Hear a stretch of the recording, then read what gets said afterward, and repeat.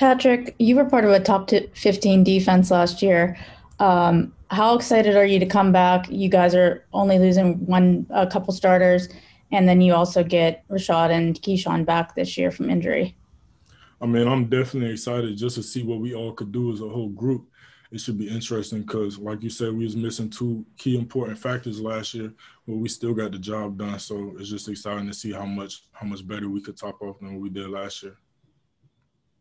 Patrick, I'll ask you what I asked Kenny and Jimmy as well. I mean, did you at any point in the last few weeks, consider opting out of the season like, a handful of guys around the country have?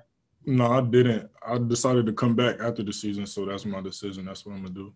I came back to play football. Is it weird in practice? Just Jimmy was talking about and Kenny were talking about like the water bottles having to be wiped down and like they have the little the mouth shield and everything. Is it just a little bit different or a little weird being back in practice right now? I mean, yeah, of course it's weird just knowing like there's a global pandemic going on. You just out there practicing, and of course stuff is different because we had to take better precautionary measures. So it's just, yeah, you could say it's weird a little bit, but it's necessary.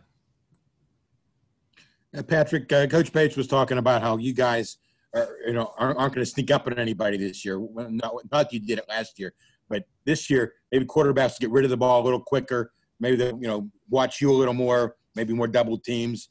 What kind of things can you do to combat that? Well, it sounds like I just got to get back there faster and beat the double teams. That's all I could do. Just keep working hard. Patrick, how competitive is the defensive end room right now? Because Rashad's back, and you had guys like John and Haba kind of get some playing time. I mean, how competitive is it right now? It's extremely competitive. I'll say it was extremely competitive last year, and now it's even more competitive because, like you said, Shad's back. So you got a lot of people who are working, and Shad, he definitely been working too, and I've been working too. So we all just trying to grind and be the best, and trying to be that number one end. Patrick, is there concerns about how the snaps are going to get spread around with so many bodies, or do you just try to think, well, if I'm only playing 60% because we're rotating, I'm going to be fresher than if I was playing 100% of the snaps? No, I don't have no concerns. I don't think about that. I leave that to Coach Partridge. I mean, I'm pretty sure, like, he's a great coach, so he knows what he's doing. I let him handle snap counts and all that. I'm just a player. Do you feel like you guys will be able to be even fresher than you were last year because you have 4, 5, 6 guys you can roll out there at the end? I do think so for sure, just because we got depth. We got the same DNs we had last year plus Rashad, so that adds a lot more depth. So it allows us to just be able to play harder all the time. I want to add that Damar Hamlin has just joined us as well. Damar, thanks for taking some time with us. So both Patrick and Damar are available here for your questions. Thanks for having me. Damar, how you doing today? I'm wonderful. How you doing? Good. I was wondering, Coach Bates showed us the old water pump he brought out to try to get you guys motivated. What kind of a motivator is he, and does he do some real weird things at practice to get you guys going? Yeah, Coach Bates has his own way of motivating guys to get going, and he just brings the energy that we never really had before, or not even that we never really had before, but he has his own unique way of getting guys going. And whether we like it or not, we love Coach Bates and we want to play for him. So that right there just is enough fuel. Is he still doing the push-ups? Every day, all day, and sit-ups. For each of you guys, as redshirt seniors coming in, is there any different appreciation or love for the game, and especially with the talk of who knows if there would have been a season at all? Has that changed your guys' perspective about football? Definitely. I would say just being here on my last year, just seeing the growth of, myself, and then looking at the younger guys who, like a guy, particularly Buddy Mack, who a freshman, he early enrolled in January, and now this will be like his 8th month as a college athlete, and just to see his growth from him coming here, having the slinky, skinny arms, to finally having a little bit of college muscles, and going through his first day of camp, just like to see his growth from month 1 to month 8, and then think about myself as a redshirt senior. I just got a respect for the game, and just seeing that right there. Question for both of you guys, as senior, older guys on the team, are you guys talking about accountability to these younger guys when it comes to staying healthy, staying out of kind of those situations where they might get COVID or getting the, you know what I mean? Like, I guess how frequently are you guys talking to those younger guys about that? I mean, most definitely. I talk to them every chance I get. I just let them know, like, I get it's college. Like, you want to have fun, but you got to think about the bigger picture. We here to play ball. You got people out here trying to have a season, have a successful season. So y'all got to put your priorities in line, and going out and being around people, that's not a priority right now. Our priority is playing ball. And that's all we could just keep saying to them. Yeah, same for me. Something we talked about today was the most responsible team. That's who will ultimately get the most out of this season. And we just have to be responsible as a team. Young guys, they can't have the fun of being in college, being a regular student. They gotta be responsible. They can't live the normal college life. And just that right there, just being responsible, that's all we got to do. Are you guys going to be taking most of your classes or all of your classes online in the fall, or do you guys foresee being in-person classes at all? Me personally, I'm taking all my classes online. So me as well. I'm trying to keep it the safest and smartest way possible. So I'm just going to keep all my classes online and stay away as much as I can. Guys, I'm curious, when you got here, I mean, the offense was humming. I think Coach Canada was last year in 16, scored a lot of points. But it looks like there's been a shift the last 3 years. Do you guys feel that the identity of this program is more on the defensive side of the ball? And was that sort of what your group, seniors especially, maybe talked about accomplishing during their time? That's very interesting that you asked that question. We were actually just talking today about how instead of it being one strength for the program and another strength for the program, how we could combine the strengths and be strong as a program together. So that's something that we're trying to do right now. Just be strong as one unit and not just one side of the ball. Just have both sides of the balls be strong. Yeah, we really don't even want to look at it as a divided. The defense is the face of anything. We're a team, and to win, we're trying to win games. That's why we all came back. That's why we all here right now. We're trying to win games, and to win games, you need offense, defense, special teams. You need everything. So, face of a team, we're a team. There is no face of this team. Damar, I saw on social media you put a picture of your locker and having like hashtag like opt in. Did you ever consider opting out? I know Coach Narduzzi said everyone's kind of in for this season. Yeah, no, I'm bought in. I'm all in 100%. If I wanted to opt out or anything like that, at the time this wasn't even an issue. But if I wanted to do all that, I would have just took my chances and got drafted where I would have got drafted last year, before I got my year back. But once I got that year back, it was no looking back. This is what I wanted to do. I wanted to come back. I want to play, and I'm on board with all my brothers. We here to win games. You feel like everybody's on board with that? I mean, is that conversations you guys have had among the team of like, hey, we're all in this together type of thing? Yes, sir. Mm-hmm. One thing I will say is everybody has their own situations, but we all came back kind of with the same understanding of that we're coming back for each other and for this team and for this defense, the guys that are on that side of the ball. But, we're coming back for each other to go out where we know we can go out, and that's on top. Cool. Patrick, you've always been extremely quick off the ball.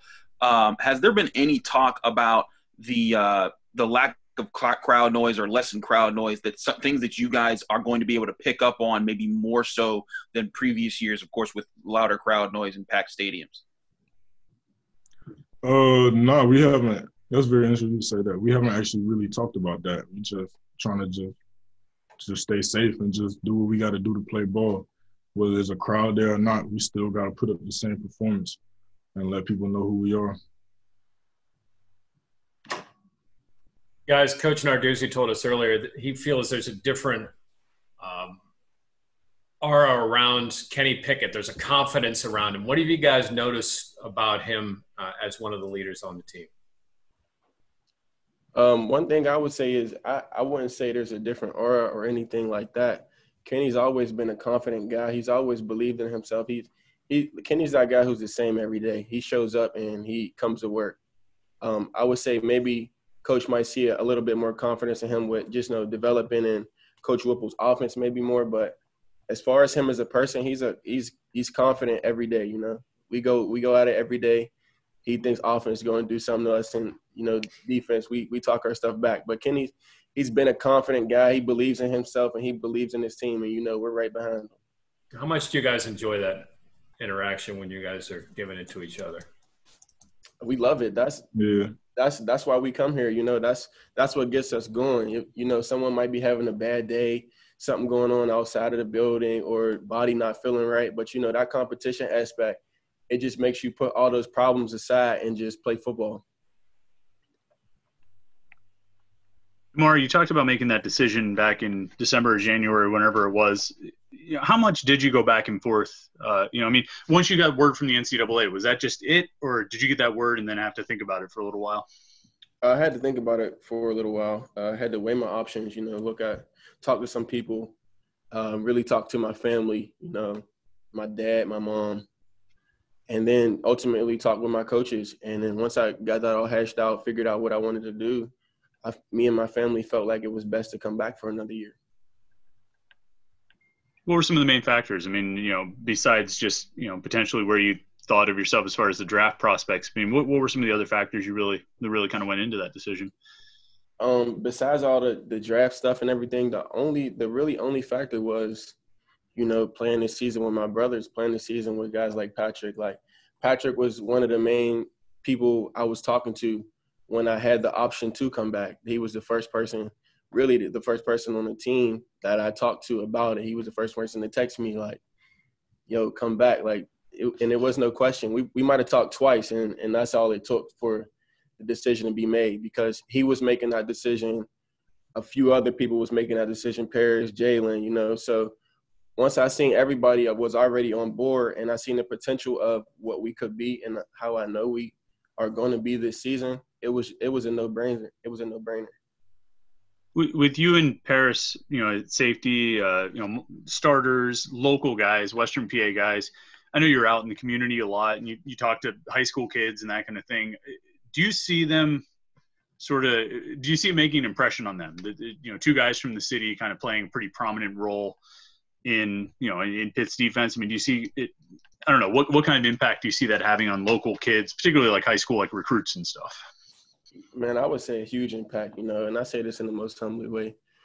But guys like that, they pay attention to everything we do, because right now we're in the shoes that they want to be in. So, we know that they pay attention to everything that we do, just how when we were in that position, we paid attention to everything that the guys in front of us were doing, like James Conner, Tyler Boyd, Aaron Donald, Whitehead, like guys like that. So, it's like as you go up and you level up, you just know the people coming underneath you, they're looking at you for everything. Damar, what do you think Paris would have said to you if you told him you weren't coming back? I don't know for real. We all got our own decisions to make, and we're all our own people. So, he would have had my back regardless of what decision I would have made, but he wouldn't have took it lightly for sure. We wanted another year playing together. This one's for both of you guys, and sorry if you've already answered this, but have there been a lot of challenges with kind of adapting to this new way of things, and how have you guys kind of found yourselves adapting here? Yeah, of course, like anything, when there's something that happens like this, it's challenging. During the summertime, we try to find out how to just keep grinding and just keep pushing through. And like Coach Bates say, every day we go by AIO, adapt, overcome, and improvise. So that's just our daily slogan. That's just how we keep going. Yeah, and for me, it's just been fun. It's been fun because everything's been new. It's been a new process. This is like, I've been in the camp here for a little while now, and everything is different. So it's just the new cycle of everything. It's been fun, and I've just been loving the adaptation we've been doing lately.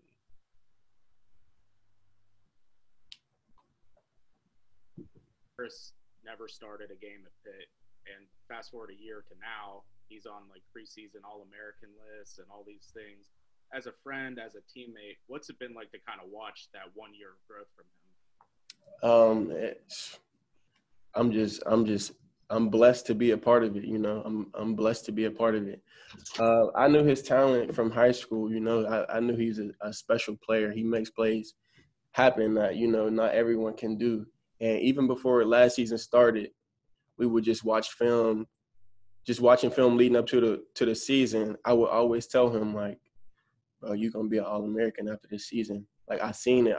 I seen the plays that he could make just off of, you know, just watching film, and then me knowing him as a person and as a player, I knew what impact he would have on our defense. So if anybody called it, I definitely did.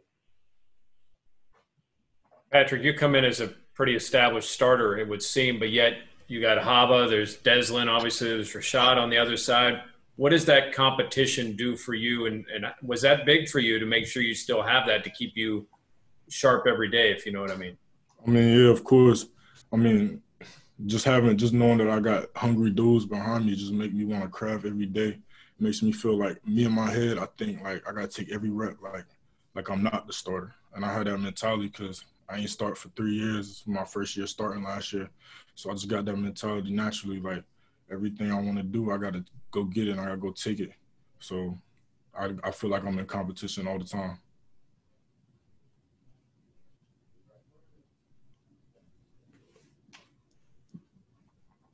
Any additional questions for Damar or Patrick?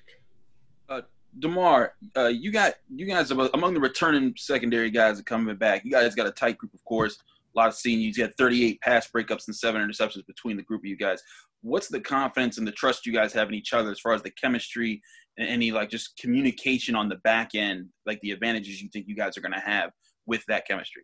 I feel like it's a big advantage. You know, we have a veteran group, and us as safeties, we have an unbelievable chemistry, you know, even off the field that leads onto the field. But the chemistry between us safeties with the corners as well, it's guys that we've been working with even behind the scenes when they weren't playing as much as they were last year or as much as they will this year. It's just guys we've been working with for years, and now it's just like everything is coming to fruition. So, you know, just having that like leadership throughout everybody in the back end and like just that maturity of everyone, it's just like it's going to be fun to watch and be a part of.